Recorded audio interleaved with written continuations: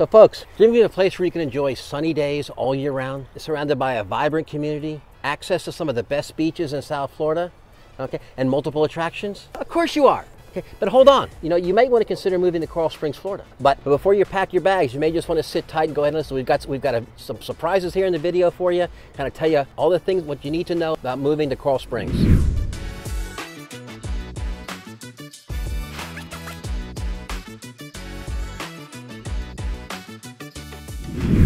Located in the heart of Broward County, Coral Springs is a perfect situation to be close to the beaches, close to all kinds of attractions, and close to all kinds of, and even theme parks. So with an area of about 24 square miles, okay, that makes it the 15th largest city in the state of Florida. Not bad for a city that's only about 60 years old. Located in northwest Broward County, okay, some of Coral Springs' famous local neighbors, Parkland, Coconut Creek, Parkland to the north, Coconut Creek to the east, of course the Everglades to the west, Tamarack and Margate directly to the south. Now, Coral Springs is also just but a stone's throw to the very, very nice places like Lighthouse Point, like Boca Raton.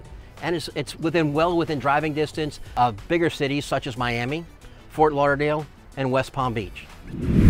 Coral Springs offers a wide array of attractions that basically of interest for everybody. One of the most interesting attractions in Coral Springs is basically the Panthers Den. Now what this really is, it's the practice rink for the National Hockey League team, Florida Panthers. But it's built, there's so many things that go on around over and above that. It's an ice skating rink where people come to learn to figure skate, they come to learn to play hockey. There's little league hockey teams that go in there. There's all types and all ages of figure skating for children all the way up to adults that figure skate.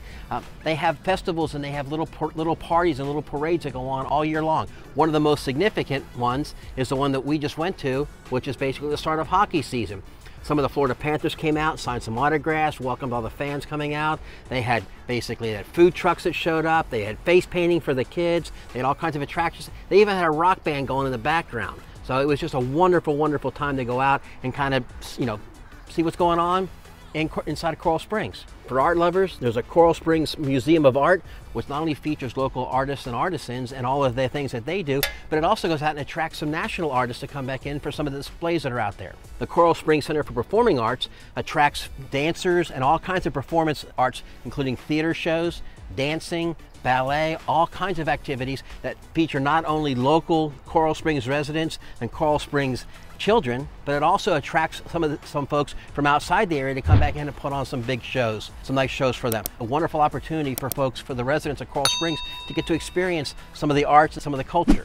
So for nature lovers, Tall Cypress Nature Center kind of takes you back to the way things were before all the urbanization, everything was being done. You can go experience wild mangrove swamps. You can go see kind of how things were. You'll see wildlife that was resident here in South Florida before Coral Springs even became a city. You'll get to see raccoons, you get to see possums, you get to see little baby gators. Of course, you will see the iguanas, which seem to be everywhere here in Florida. But Tall Cypress Natural Area is a place not to be missed. Also, in the heat of the summer, taking a walk down some of those covered trails and covered paths, you'll be able to realize that basically the temperature is about 7 to 10 degrees cooler. Makes for a nice little exercise where you're not basically out having the sun beating down on you. For folks looking for shopping, Coral Square Mall basically has it all. You can get it all at Coral Square Mall. I didn't make that up. Okay, basically it has over 120 stores. It includes a Macy's, furniture, it has a food court, all kinds, JCPenney's. Basically, if you can't find it there, you're going to be hard pressed to find it anywhere in Coral Springs. For folks that are looking out to go shopping, in addition to all the little specialty shops that are in there,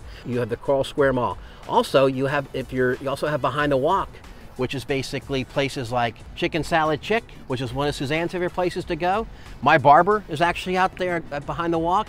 You can go to 2J's Deli out there, so it's a wonderful deli. All kinds of different places to go visit there. Do tell, why do I like the Chicken Salad Chick? Well, it's because I think it has something to do with the fact that our niece Alexandra went to Auburn and the folks started it in Auburn, Alabama. So Al, this one's for you from Aunt Susan and Uncle Kev. Yes. So the Coral Springs Aquatic Center was one of the really favorite places to go because it's open with 300 plus days of sunshine every year. The place is basically open all day, every day of the year. Okay, it offers swim team, it offers diving, it offers all kinds of aquatic types of things for children, for adults, for seniors. You can join competitive teams. You can just enjoy yourself there in the Olympic-sized pool. Water aerobics. Yes, thank you, sweetheart. And water aerobics, and actually even water polo too, competitive water polo. And last but certainly not least, Heron Bay Golf Course. Now, if you're like me and kind of think of yourself as a golfer, you may want to reconsider going up there because some of the folks that are there are really, really good golfers. But it's a beautiful place to go and kind of hang out. It was built to be very aesthetically pleasing. It's a nice, very, very nice golf course, competitively designed. If golf is one of your passions, it is not to be overlooked here in Coral Springs. So folks, if yourself or anybody you know has any questions about real estate here in Coral Springs, we certainly encourage you to reach out, give us a call, shoot us a text, shoot us an email, DM us, okay? Or you can jump to the head of the line by going in and clicking on the Zoom link and setting up a calendar invite where we can sit and we can chat and talk for about 40 to 45 minutes about Coral Springs or any other real estate related questions or issues that you may have. So just feel free to reach out and let us know that we are the folks that answer the phone and we are the folks that go back and respond to the emails. Basically, Coral Springs, being a community that's only about 60 years old, okay, really prides itself on adherence to building standards and to building quality. So one of the things that you'll see here in Coral Springs is that whether it's new construction or anything being renovated, is that there is very, very strict adherence to building codes and building standards. And you'll see that in not only in new construction, how the new homes or the new properties are being built, but you'll also see it when you go to apply for a permit with the city of Coral Springs. There is a not insignificant amount of effort that needs to be put forth, or basically some hoops that may need to be jumped through, but it's all there to make sure that everything is done in strict compliance and strict accordance with providing the highest quality building standards, and to make sure that all the buildings, whether you're living in the building or whether you're working in the building or whether you're just visiting it like a shopping center, that those are as safe as they can possibly be.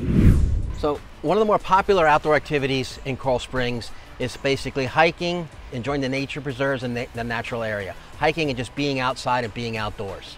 Now, the city's home to an abundance of parks, including this one we're in right now, Orchard Park, which has a beautiful wildlife area. You can kind of see how things used to be.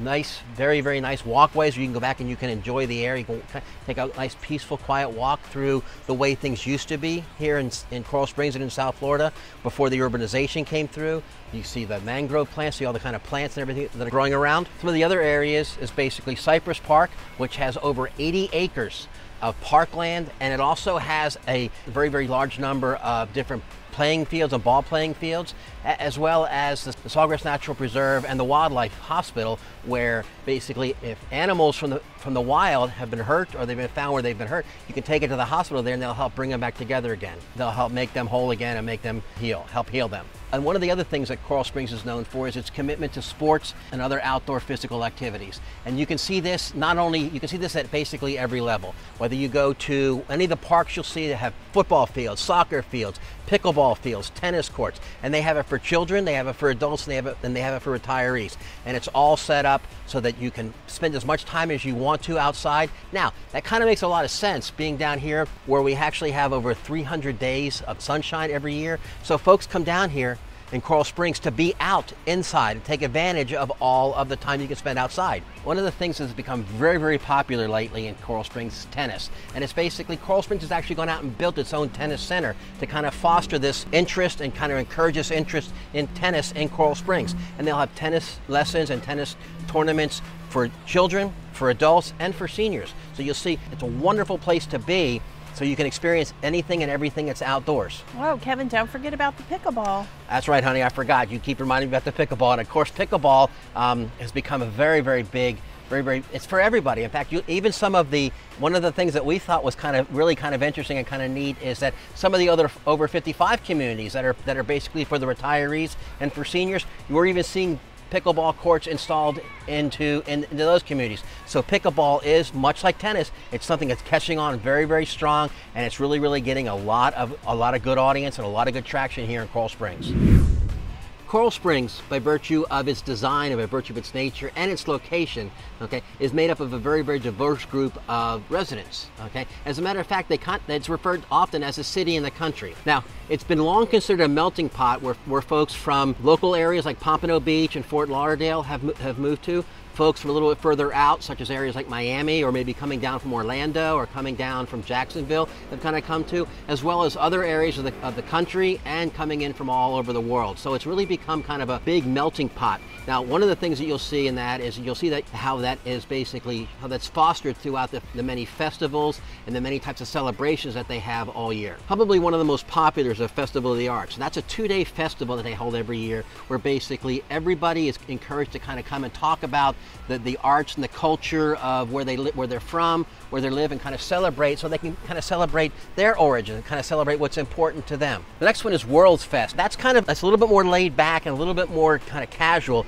where you have folks that come in and they bring things from where they're from. There's food, there's dancing, there's artwork, there's all kinds of things. So it's a much more laid back area, laid back time, where folks can get an opportunity to experience other cultures and other backgrounds in a much more festive, much more laid back area, where you just kind of sit around, talk, maybe have a little bit of food, have a little bit of something to drink, look at some of the artwork and some of the things that basically define the culture of all the different folks that have come to call Coral Springs home. One of the ones that to us is a favorite. Now, part of that's also because I grew up in Virginia. They also have Winter Wonderland. Now, this is kind of a festival. This is new for a lot of folks here in South Florida, okay? As many of them haven't seen snow and really haven't experienced the cold. But Winter Wonderland put on out near the Panthers Den and around there, where you can go ice skating, you can actually experience snow tubing and other areas. So for a lot of the kids who've grown up here, and for adults that maybe have never left South Florida, it's kind of a neat thing where they get a chance to experience what the weather is like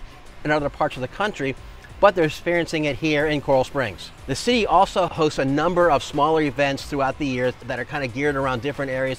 They have some of the different churches will put on religious festivals. The Catholic Church may sponsor an Italian festival. So the Romanian Church may sponsor a Romanian festival. The Greek Orthodox Church will sponsor a Greek festival. So you can kind of see and get experience for that. One of the things that we probably enjoy the most, just kind of going out very, very casual, is going out to the farmers market. And they typically run every second or third Saturday of the month, and they run it from basically April up through the end of October.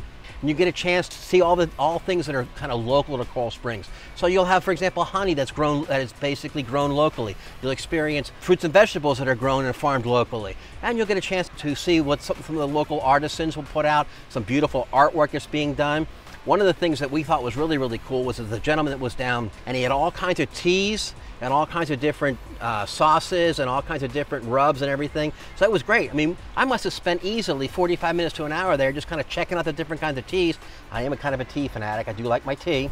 Okay, but also seeing what kind of rubs that you could add on to fish and to other seafood and beef and pork.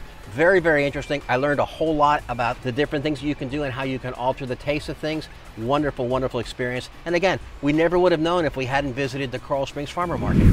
Now, you've no doubt seen a lot of information about the cost of living in Fort Lauderdale area and in South Florida area, and a number of our other videos. Coral Springs is not the cheapest place to live here in South Florida. In fact, it's a little bit higher. It's actually about 12 to 14% higher than the national average. It's not to say that it's outside of everybody's price point. So basically, on a scale of 100, with 100 being the national average, Coral Springs actually ends up to be about 120, which puts it about 12 to 15% higher than most of the national average. Now, there are other areas local to Coral Springs, for example, Boca, Fort Lauderdale, Lauderdale by the Sea, and Parkland, that are far more expensive than Coral Springs. But you do get a lot for what you pay for in Coral Springs.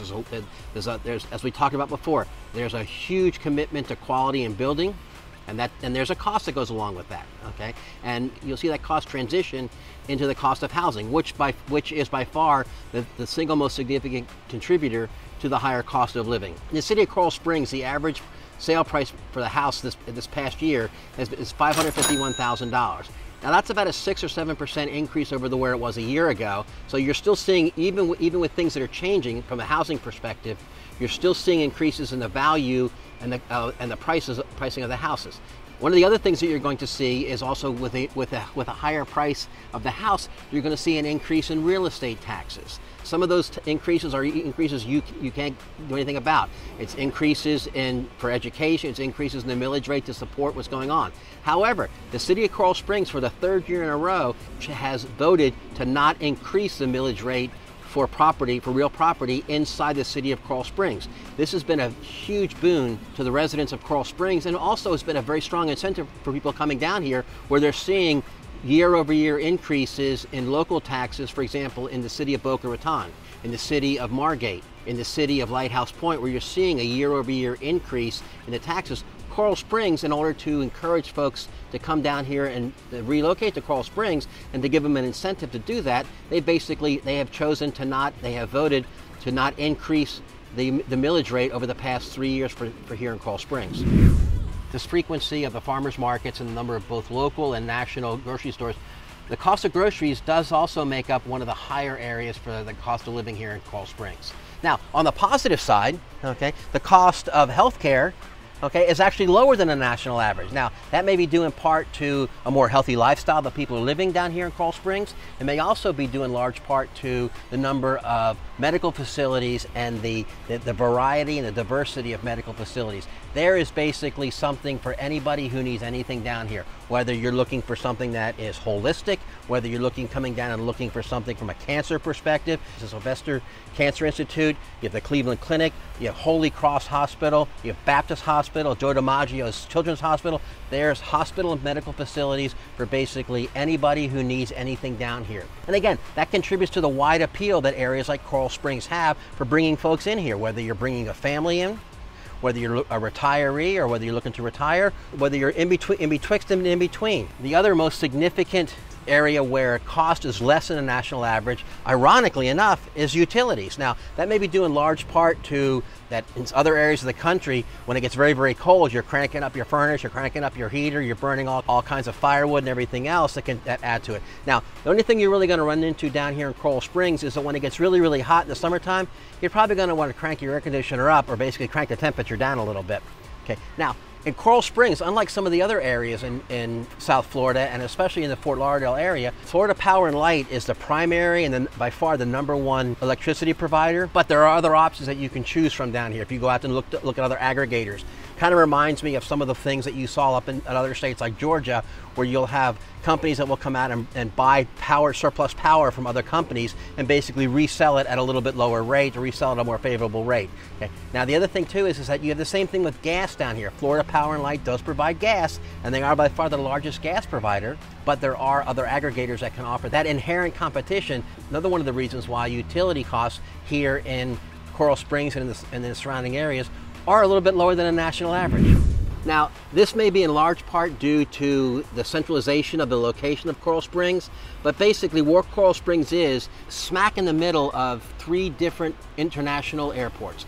You have West Palm Beach at the top, basically Hollywood, Fort Lauderdale in the middle, and then you have Miami down south. So, and the variance between the 3 of them, it's about 120 miles. So you have 3 different international airports to choose from around here. Now, between those 3 international airports, you basically have the opportunity to travel anywhere and everywhere in the globe.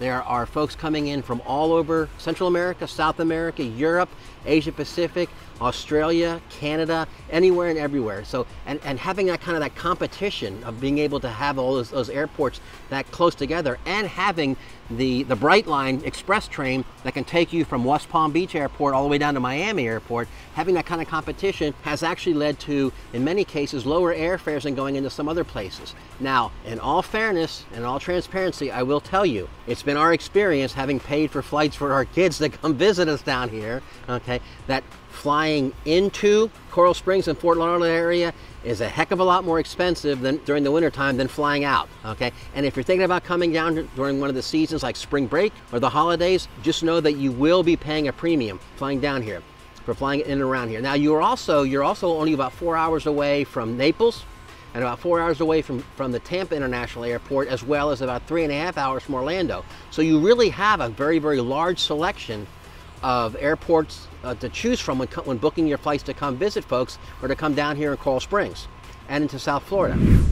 This is something that is near and dear to anybody and everybody who's ever visited South Florida, okay? And it's parking. Now, anybody who's been down here before, whether you're here in June or whether you're here in January, okay, parking is A, a pain, and B, it can be very, very expensive. Now, one of the things that the city founders of Coral Springs did is when they set Coral Springs up, now keep in mind, Coral Springs is what is known as a planned unit development, which means that there was a lot of forethought and a lot of planning that went in to kind of make sure that everything that needed to be gotten to, you could get to easy enough and quickly enough. One of those things is parking. As a result of that, the majority of the parking here in Coral Springs is actually free. Okay, there are some places where you may have to park in a garage, and it may be 50 cents to $1, maybe $1.50 an hour to park in a garage, and it may be 50 cents to 75 cents or $1 if you park outside, but it's nowhere near as bad as it is in areas like Deerfield Beach or areas like Fort Lauderdale, where basically the cost of parking to go to a restaurant in the afternoon, to go for lunch at a restaurant on Las Olas, that may actually be more expensive than the meal that you have at the restaurant in Las Olas down in Fort Lauderdale. Coral Springs has done a wonderful job of trying to make sure that everything is set up, and they're continually doing things to make sure that the infrastructure is there to support the increase of folks coming in that they're basically encouraging. There's a lot of planning, a lot of forth going on around that. So animal friendly or wildlife? Here in Coral Springs, much like all the other areas here in South Florida, especially in the Fort Lauderdale area, is very, very animal friendly. Dogs are basically allowed almost everywhere. I mean, I've even seen dogs going into the grocery store. Okay, and there are a number of restaurants that will actually cater to our four-legged furry friends from the standpoint of having water bowls out there for them and little snacks for them. So it is a very, very animal-friendly and a very, very dog-friendly area. In fact, a lot of the parks in Coral Springs themselves will have a separate dog park available for the dogs, and many of them are actually free of charge. Unlike some of the other areas in South Florida, you have to either sign up for an annual fee to use the dog park, for example, Coconut Creek, or other areas where they charge you an entrance fee to basically pay to go in to see it. Coral Springs has a lot of dog parks that are basically free of charge. Now, as far as wildlife, Coral Springs has a lot of wilderness area. Now, in conjunction with that wilderness area, you're going to see things that you may not be used to seeing. And now, folks, I'm not talking about the iguanas that you see out in the golf course.